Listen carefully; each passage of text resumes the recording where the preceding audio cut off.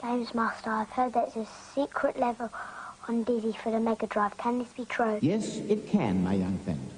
Enter the first tunnel in the town. Go through to Bridge Street and go to the rightmost end. There you'll find the barrel of rum.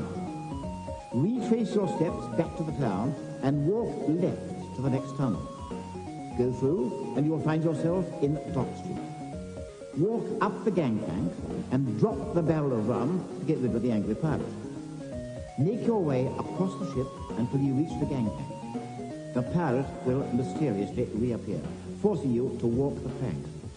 Don't worry, as this leads to the secret underwater world full of rising bubbles, which you'll need to play through to get to the crucible aqua run. Thank you very much, GamesMaster.